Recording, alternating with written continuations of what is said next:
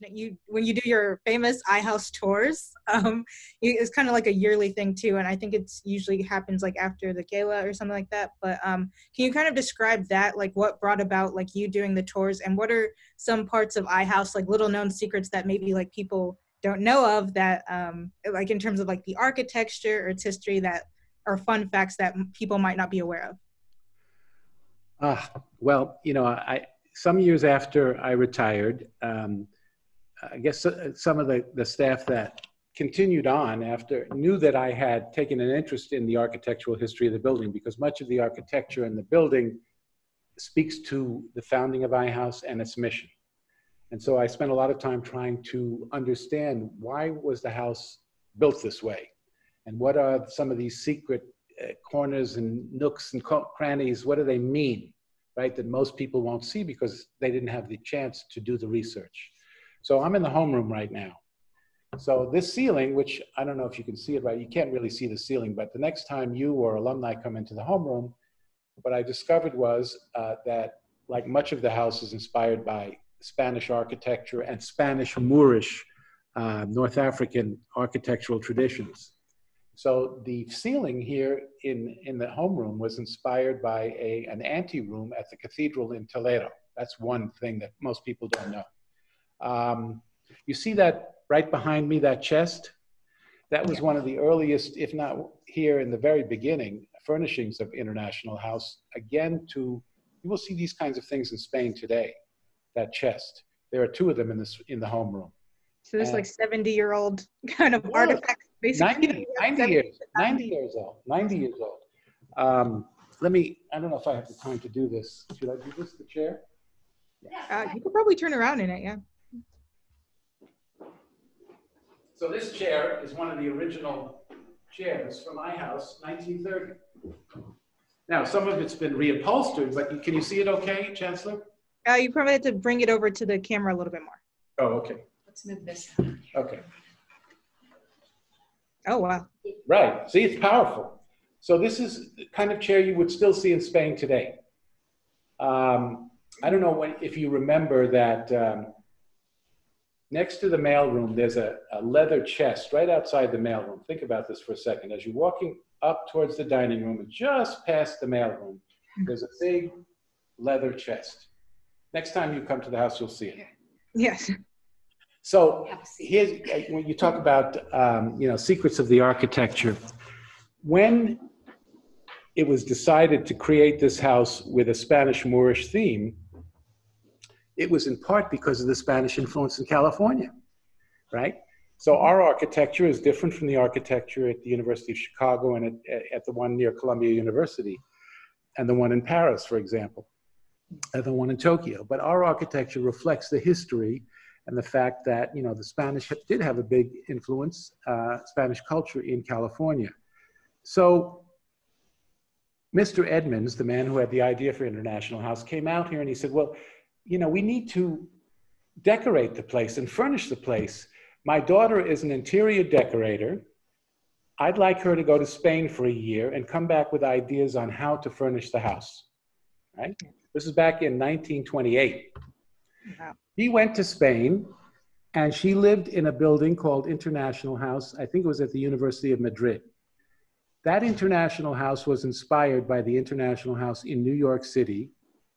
And the doctor to the King of Spain had experienced it. He had visited it, and he said, after he saw the New York iHouse, he said, I think that I want to have an International House in Spain. So he had one with his money built at the University of Madrid, which the daughter of Harry Edmonds lived in for a year, and she came back and brought all these ideas back, and including that chest that you will look for when you come back to iHouse, right outside the mailroom. That chest comes from Spain. I would often say this, and that, unfortunately, that International House in Spain, in Madrid, was destroyed during the Spanish Civil War in the 30s, unfortunately. So I have often said, I would like this to be one of my legacies. I've often said to the Spanish students, put your hand on that chest and promise me that if you become a wealthy person one day, you will rebuild that International House that was destroyed during the Spanish Civil War, okay? Maybe you could do that for me. When you come back and you meet some Spanish students, have them put their hands on that chest and say, you should rebuild that international house in Spain. I house all over the world. That's it. That's it. So, you know, and also the ceiling in the auditorium. That ceiling is a type of ceiling you will see in various religious institutions in Spain, mostly today churches, but it reflects a Moorish Muslim architectural feature. So as you know, some churches became mosques, and actually some mosques became synagogues and vice versa, you know, kind of how history goes here.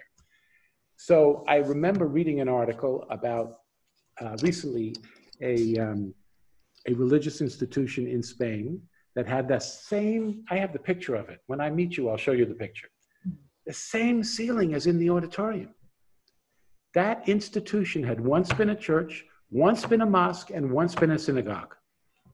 What better symbol for us? Wow. That's the ceiling in the auditorium. Combining all different, like, kind of like religious, cultural aspects. Exactly. So the patio, right? The patio. Most people don't realize that the patio, the inner patio next to the dining room, right? The part of the dining room, that patio is with olive trees. That's not an accident. Olive trees are a symbol of what? Is it peace? That's it. Peace. This is all very well thought out. The arches. This is all very common. The arches, right? The arches in I. So basically everything in terms of the architecture of iHouse, it was all intentional. Like in terms of like the building, in terms of like the interior, how the ceilings looked, like the chandeliers and all of that, this was all like kind of intentional. Was there anything done perhaps by accident, or maybe like a change made later on in the renovations that iHouse, like the people designing iHouse, like wanted to change, whoever was in charge of the board at that time? During my time, there was always a very strong commitment by the architects, the engineers, our board of directors to preserve as much as possible. Before my time, the dining room was not as big as it is today. So when you walk into the dining room, you see those beautiful chandeliers, right? It's kind of dark, a little bit darker. And then there's another dining room adjacent, which is closer to the outdoor garden. Not the patio, but the outdoor garden. And it's much lighter, especially it's lighter at night. That was added after the Second World War. So as you know, International House went out of business for 3 years during the war, and this was occupied by the Navy, who were training to go to war.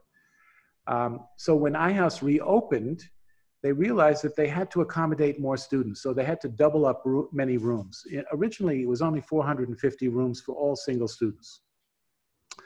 When at the end of the war, you had GIs returning home, you had students from other countries who wanted to come to the United States and get their education here. So they expanded the occupancy to close to 600. Well, in order to feed 600 people, you had to enlarge the dining room. So they added that dining room, which is much lighter, if you think about it. And it wasn't in the architectural spirit of the original dining room. It had to be done quickly. So it was very kind of clipped and practical. It wasn't really inspired. During my time, the House Committee decided, let's do a partial renovation to make it a little bit more compatible with the original dining room. So what you've seen today is a little bit closer with the lighting.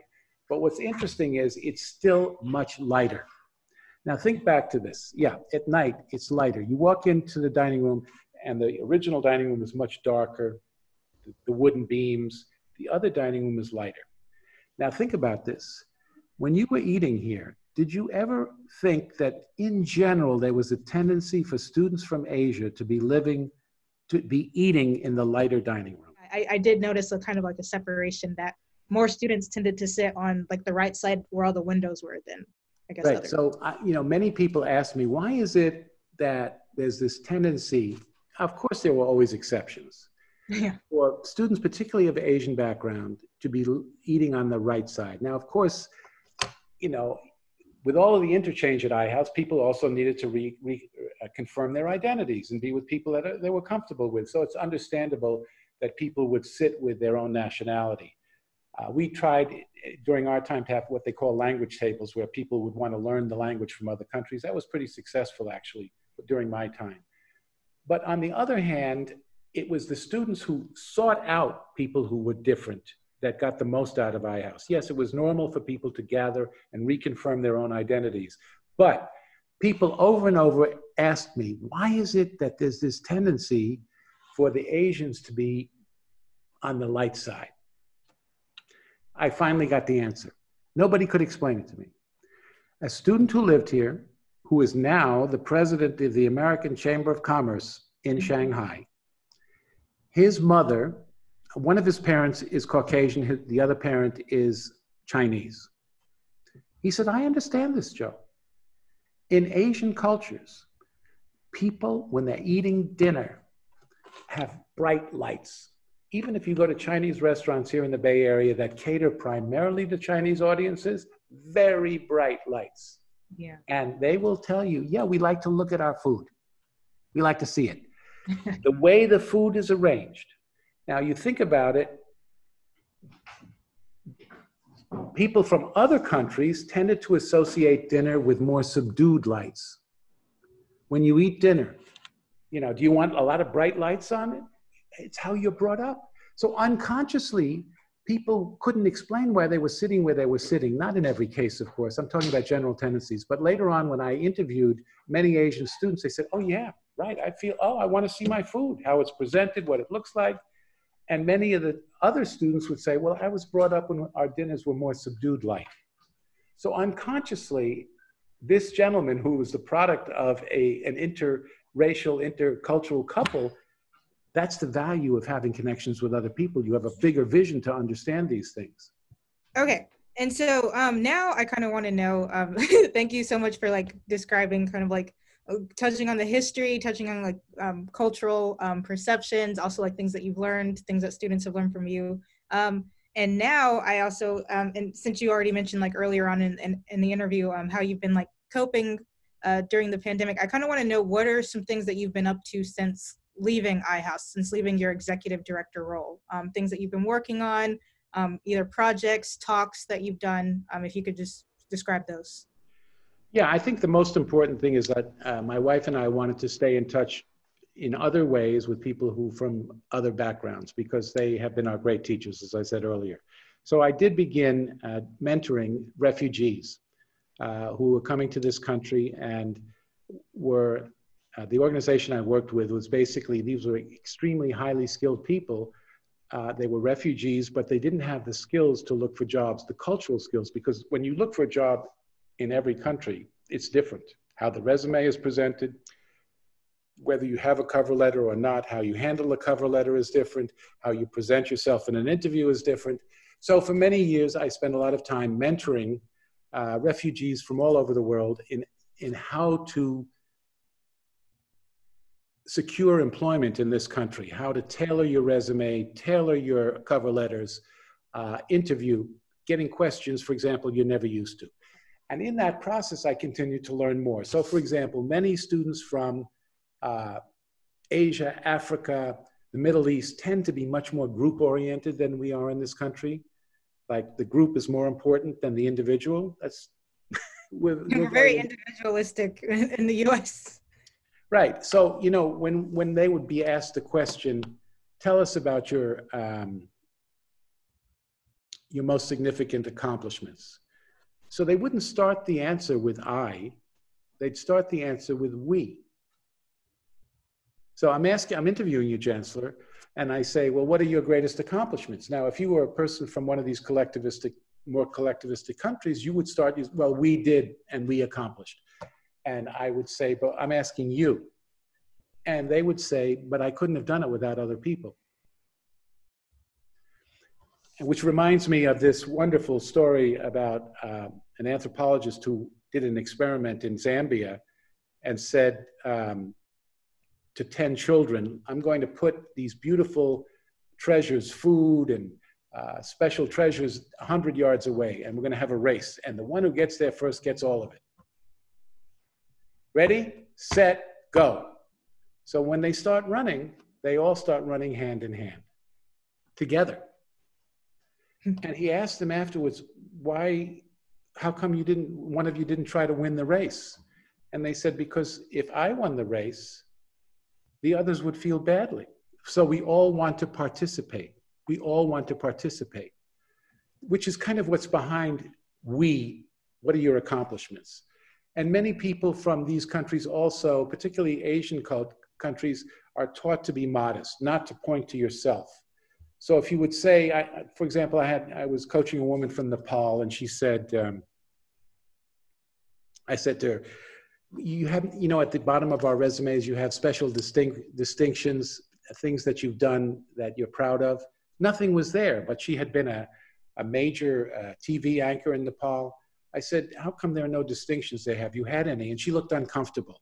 So I knew immediately that's because she didn't want to brag. Well, finally, she was selected to escort Hillary Clinton in Nepal because she was that much respected. She was asked to be the translator in Nepal for Colin Powell, our former Secretary of State, right? When he came to visit the King of Nepal. Did she put that on her resume? No, she didn't want to point to herself. So these are the kinds of things that I would learn, or I would learn why did many of these people from these particular countries bow their heads when the interviewers were speaking to them? They wouldn't look them in the eyes. So American interviewers thought, oh, they don't have any confidence.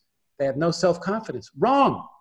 I'm showing you respect by not looking you in the eyes. So that was one of the things. And then I developed a series of workshops for their staff to try to understand more of the dynamics of different ways of interviewing, et cetera, et cetera. Then I started doing intercultural training for various organizations. Why is it that you're not communicating effectively? What's stopping you from your succeeding as a multinational, multicultural team?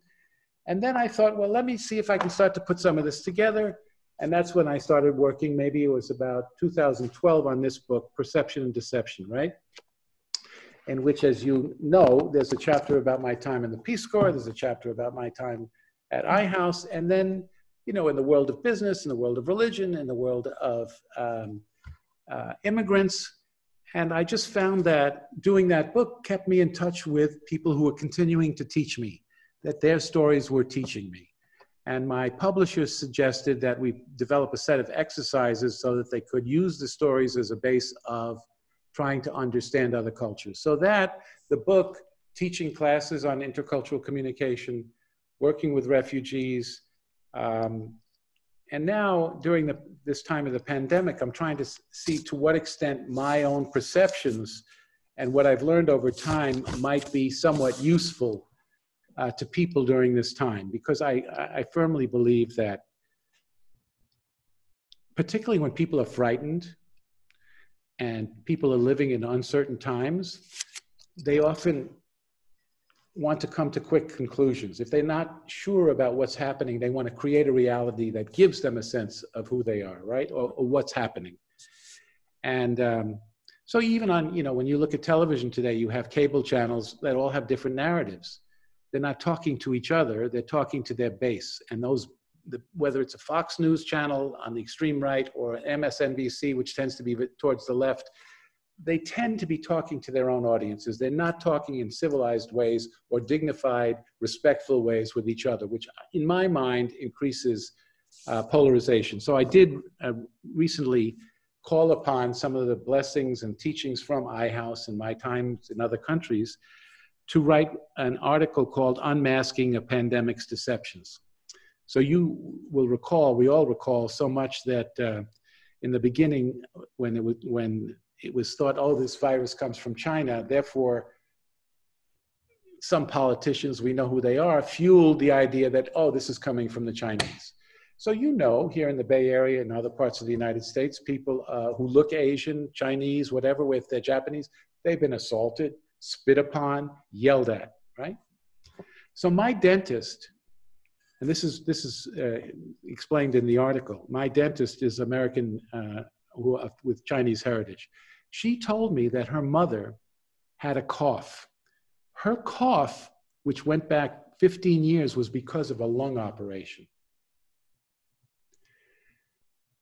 That cough came from a lung operation, and she coughs to this day.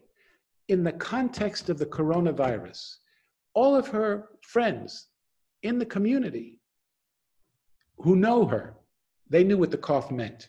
Everybody else, whether Chinese or otherwise, get away from me, because they thought she was going to infect her. So the poor woman had to isolate herself in her apartment. She didn't even want to go into her community because, yes, people who knew her knew why she was coughing. Other people thought she's going to infect us with the virus, right? So you asked me about Proverbs. Once bitten by a snake, one is forever afraid of the mere sight of a rope.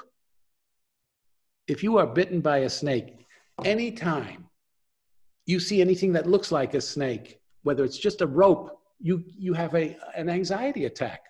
Well, Mark Twain once said, when the cat sat on a hot stove, it never sat on a cold stove again. Which is also about, if I have a bad experience with X person from X ethnicity, that is going to, unfortunately, in times like this, even more create fear and hostility, which is why I think not only with the coronavirus, but also with racial issues in this country, the police in this country, oh, this person must be X. I had this kind of experience with this Black person, therefore that Black person must be. I had this kind of an experience with a policeman, therefore that policeman must be. So, you know, at times like this, people need to have an anchor. So unfortunately, they create their own anchors. So you asked me for a proverb, right? I was gonna get to that question too, since like your book, it has proverbs from people Right. and nations from like around the world. I did want to know, in terms of the context of the time now, like, you know, with the COVID-19 pandemic, with uprisings over systemic racism, racial injustice, and even like now that people are spending life in quarantine in some places, like what would you feel is a appropriate or a relevant proverb for the times of today? Well, I mean, it's difficult because people are so afraid that they just kind of fall back on the irrationality so often. So, you know, I've often said, and this is very difficult advice to absorb when you're frightened and you have uncertainty facing you, to kind of fall back and pause. What else could this mean? Or are you just having some kind of a gut reaction? What all of this has taught me over time is when we are encountering people who are different, we have to be aware of our filters, what is stopping us from seeing a bigger picture. When you look at me, do you see me? Or my favorite proverb at all that everybody at iHouse teased me about. The stranger sees only what he or she knows. They don't see what they don't know. And that's one of the lessons of what we're living in now. And we need some calmness. We need some effort to what else could this mean? We need the lessons of iHouse. We need to stop living in segregated neighborhoods, segregated schools. We need to take the spirit and vibrancy of what this place is about and help people to start living together, as opposed to, oh, yeah, sure, I have XY people working in my company. You're not living with them. So that's, you know, iHouse is the answer. We need to create iHouses everywhere. And one of the tragedies right now, and we know why iHouse has to close right now, to protect safety. But its spirit and the people who've lived here and have been imbued with its lessons and its teachings have to, in their own way, bring that forth in their own lives wherever they're living. And, you know, to stay in touch with the many people that they met and became friends with at iHouse over time. Yeah, and that does transition to my like final questions coming along. It's a two-part one. A, like, what were your thoughts on iHouse closing as for the fall and for possibly the upcoming school year? And B, what do you feel is the future of iHouse? Well, my thoughts were kind of encapsulated by one former resident who wrote to me and said, prudent but heartbreaking. He made the right decision to protect people, but it's heartbreaking to see an institution that is perhaps more necessary today in its principles and how it can transform many people in the way they look at the world and look at each other. That's heartbreaking. So its future, hopefully when this virus subsides, that it will come back with greater vigor, more relevance than ever, and that it will hopefully spur not only the creation of other international houses, because this is, for the most part, a concept at universities, right? I think we need to start doing some co-housing. I think the international house could basically start to embrace what happens afterwards. Aside from the fact that you're going to go out and have these values that you've learned at iHouse, what are you going to do in your communities to help to get people to do things together, to discover their common humanity, as opposed to, you can have all of the conversations you want about ethnic differences, racial differences, injustice. It doesn't stop until people get to know each other as human beings. And as I said earlier, in my view, you cannot open the mind until you touch the heart. Absolutely. Those are great ending words. Lastly, I've probably been saying lastly a lot.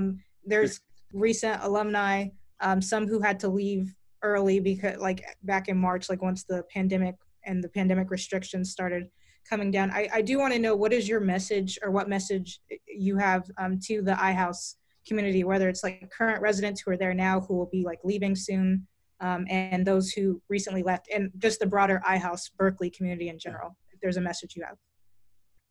Well, let me kind of combine it in two steps. Step number one is I want to say that I was moved to see that while this decision was very painful to take by the board of directors here, they took it with, I thought, great compassion, meaning that they weren't simply asking students who are living here time to move out, as they unfortunately did at another international house, without any plan to help them, or students who had enrolled for the fall. So as you may have seen, there is actually a plan to help the students who are living here now and students who had applied and been accepted to live here in the fall to find alternate housing. I found that moving. We have not forgotten you. We know that you may not have a place to go right now. We are here to help you find alternate housing. That moved me deeply. Now, with regard to, the future, I mean, I think when I was thinking about your question, Chancellor, I went back to what did iHouse mean to me and my wife? And so if you'll forgive me, I thought I came across something that I thought kind of encapsulated what the house meant to us and what I hope it will continue to mean for so many of the residents from the past and those who will be here in the future. So if you would indulge me, Donna, my wife, and I had the great pleasure and privilege of welcoming thousands of students from around the world who came to call iHouse home. A place where countless residents told us they never felt like foreigners, and where we saw stereotype after stereotype and prejudice upon prejudice crumble because of simple human acts of kindness. Thus, Donna and I became students ourselves once again, challenged again and again by notions of what is normal, confronted by the limitations of the familiar, reminded over and over that we do not know what we do not know, and that discovery is often about two people seeing the same thing, right? Looking at the same thing, but seeing something different. At iHouse, as one alumna observed, ethnocentric perspectives are dismantled and residents come together not as images on travel posters, but face to face, and in the process are bent, hurt, delighted, enlightened, and in the end changed. Our years at iHouse remind us that someone once said, the world is a book and those who don't travel read only a page. Because of our iHouse journey, the readings were many, they were rich, and their messages of discovery and friendship remain with us wherever we go. So my hope is that those experiences from former residents and those residents to come will remain messages that are embedded in their viscera and will have an impact on all they touch in the years ahead. Wow. I think that's a great way to end it, and kind of like end this great conversation that we've had in this discussion. Like, with you sharing your knowledge too about iHouse, its history, and of course, I can understand like it means different things to different people, but I guess like the main goal of it is, of course, like cultural understanding. Hopefully, getting a sense of unity while you're there, but yeah, understanding the person who you probably had different notions about, or you might not have known too. So I guess it's an educational and learning experience for I at least I hope for whoever happens to walk through those doors, just as it was for me, just as it was for you, just as it is for like the staff and everyone is there. So thank you so much for saying that. And it's always best for me to end with any final thoughts, anything else that you have to say. I want to thank you for taking all the time to prepare your questions and to think about this and to go through some of the history. I mean, it's a long history. So once again, much appreciation to you, Chancellor. And thank you. Thank you so much.